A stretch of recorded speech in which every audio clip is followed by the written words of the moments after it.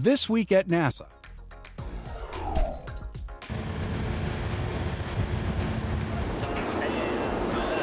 With the launch of STS-135 officially set for July 8th at 11:26 a.m. Eastern Daylight Time, the four-member crew, Commander Chris Ferguson, pilot Doug Hurley, and mission specialists Sandy Magnus and Rex Walheim, is making its final preparations for the final mission of the Space Shuttle Program. Space Shuttle Atlantis' 12-day mission to the International Space Station will deliver the Raffaello multi-purpose logistics module filled with supplies and spare parts to sustain station operations once the shuttles are retired.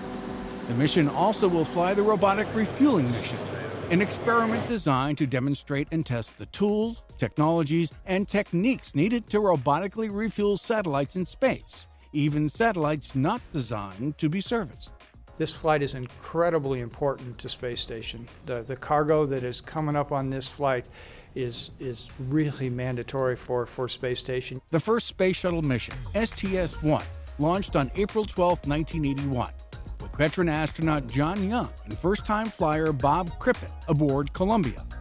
The liftoff of Atlantis will be shuttle launch number 135.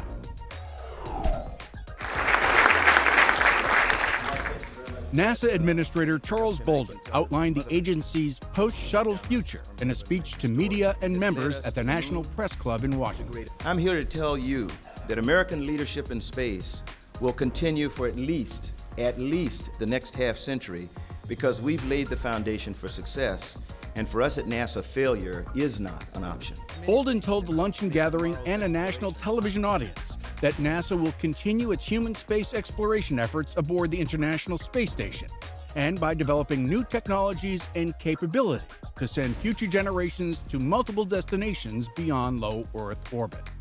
We are not ending human spaceflight. We are recommitting ourselves to it and taking necessary and difficult steps today to ensure America's preeminence in human space exploration for years to come. Bolden also spoke of NASA's continued innovation in aeronautics research and dedication to sending robotic science missions into the solar system and beyond. Special guest speaker, four-time shuttle astronaut Mark Kelly, talked of the continuing recovery of his wife, Congresswoman Gabrielle Giffords of Arizona, and the end of the shuttle era. I love her very much. But I have to say, I also love the Space Shuttle very much. The Space Shuttle has been very good to this country. It's an incredible ship that is difficult to let go. In just 1 week from today, the Space Shuttle will rocket off the planet one last time. First sequence ongoing. NASA's Robotic Lander Development Project at the Marshall Space Flight Center conducted the second free flight test of a robotic lander prototype. 2, 1, nominal. The lander successfully executed its planned flight profile, rising to a 6-foot hover and descending to a controlled soft landing.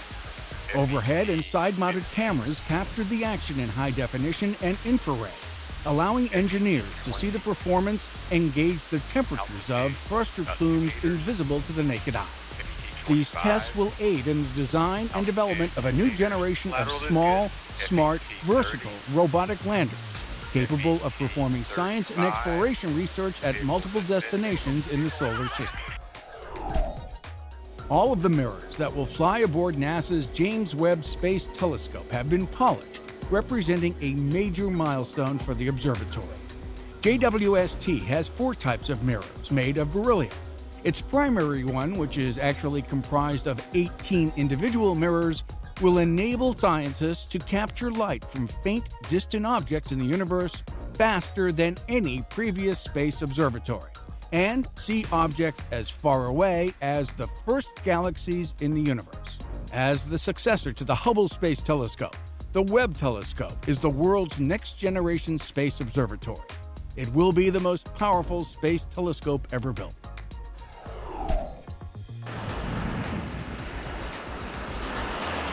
Two NASA aircraft are conducting research flights over the Baltimore-Washington region and northeast Maryland this summer to improve how ground-level air quality is measured from space. Discover AQ, for deriving information on surface conditions from column and vertically resolved observations relevant to air quality is a targeted 4-year science investigation to complement data gathered by NASA satellites. Spaceborne instruments monitoring air quality have trouble distinguishing between pollution high in the atmosphere and pollution near the surface where people live. Discover AQ's measurements will be combined with ground-based observation sites to help scientists tell the difference. We can work with our private sector and tap into that U.S. industry. NASA Deputy Administrator Lori Garver web-chatted with users of the social medium Twitter about the future of the agency. Hosted by astronaut Mike Massimino, better known to tweeters by the handle AstroMike, the 1-hour question and answer session was carried on NASA TV's Ustream channel. Garver and Massimino invited the Twitter community to ask questions about NASA's plans for human exploration of space post-shuttle. The exploration plans of this nation, I think we will do it in a cooperative way, have the red planet in our sights. The whole point of what we're doing is to develop these capabilities so we can go farther. Okay, awesome. All right, we have another question. They also discussed how NASA astronauts will continue to travel and work aboard the International Space Station with 1,300 plus viewers. The annual Agency Honor Awards ceremony was held at NASA headquarters on June 30th. The event recognized employees, both individual and groups, at NASA centers and facilities across the country who've made significant contributions to the NASA mission and America's space program over the past year. A total of 88 awards were presented during this year's ceremony. The Smithsonian's National Air and Space Museum in Washington was the scene of a special celebration noting the 50th anniversary of the first nuclear spaceflight. The feat honored the flight of the Transit 4A spacecraft on June 29, 1961, carrying with it a SNAP 3B radioisotope power generator that produced 2.7 watts of electrical power, as well as other nuclear-powered missions undertaken by NASA in the subsequent 50 years. And now, centerpieces.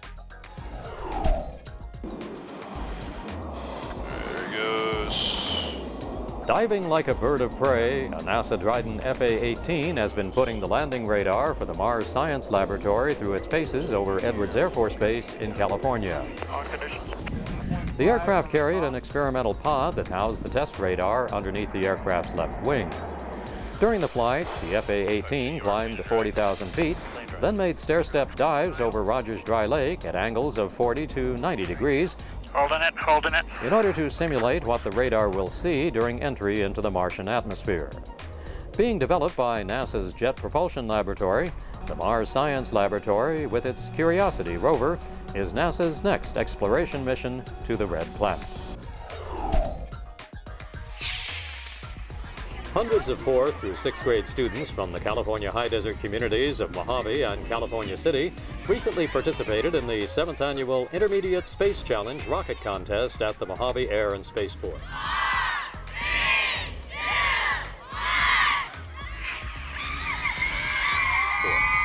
The challenge introduced science, technology, engineering, and math through the hands-on experience of building and launching a rocket.